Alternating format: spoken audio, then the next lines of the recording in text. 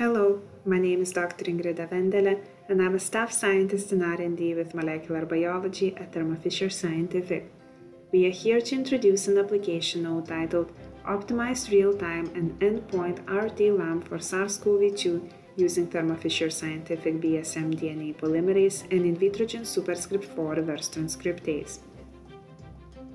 LAMP or loop-mediated isothermal amplification is a technique used to amplify DNA under isothermal conditions. LAMP experiments require 4 to 6 primers, which are specifically designed according to the target RNA or DNA sequence.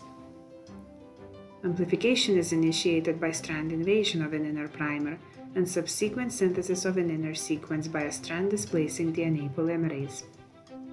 Annealing of an outer primer displaces the first product and facilitates formation of a cell hybridizing loop at the end. The process is repeated on the other end, resulting in formation of a dumbbell structure. This dumbbell structure contains multiple sites for amplification initiation and serves as a seed for exponential LAMP amplification, which generates stem loop DNA of different lengths with cauliflower-like structures.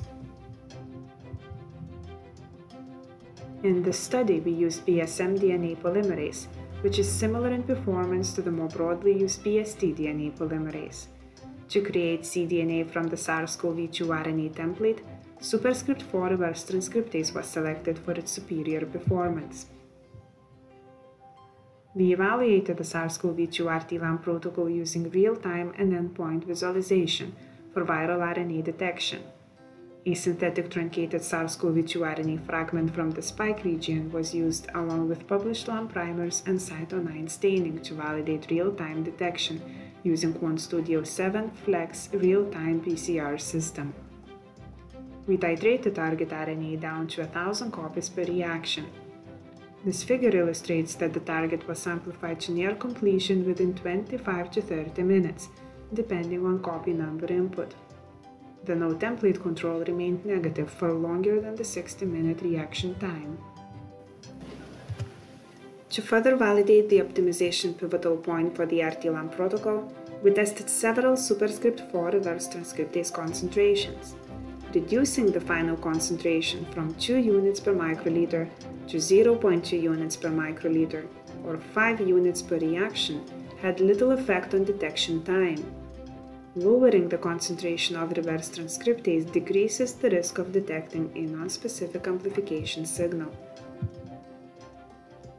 Along with real-time detection, we demonstrated endpoint RT-LAMP product visualization using CyberGreen-1 nucleic acid stain. The induced color change can be evaluated by the naked eye. The orange color indicates no amplification. The bright green color indicates the presence of the RT-LAMP product.